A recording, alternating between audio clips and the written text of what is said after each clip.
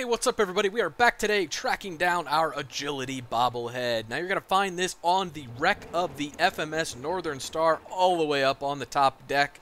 In order to get out here, you're going to have to navigate a lot of shit, let me tell you. So here's where we are on the map. Here is the castle. This is the best point of reference I can give you for this. If you aren't familiar with that yet, look for this area here on the map. Or just follow the highway south until you get down to this outcropping here where you're going to find Adam Cat's garage, which is a safe place to go. There's nothing bad there.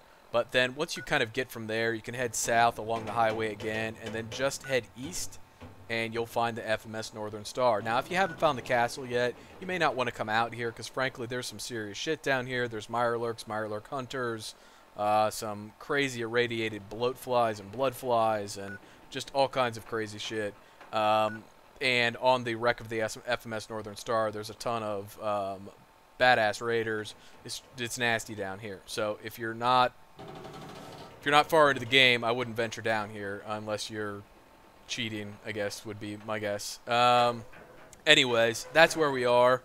When you get down in here, you're going to find this gated off area as you get to the top of the ship. You're going to make your way all the way up to the top deck of the ship. Get to this observation deck here, and you're going to find this winch, and you're also going to find this gate. Behind the gate lies a ton of raiders, and some really nasty ones, along with some spotlights and turrets.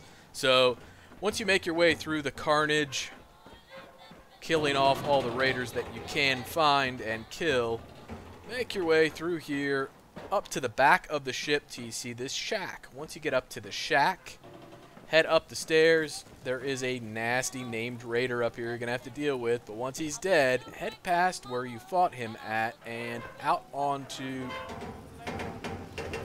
kind of the tip of the ship here, and you're going to find your Agility Bobblehead balancing here on this wooden beam. So go ahead and grab that. Perfect. And you now have your Agility Bobblehead. So that's it for this one. More to come. Keep an eye on the channel, but as always, thanks for watching. Take care.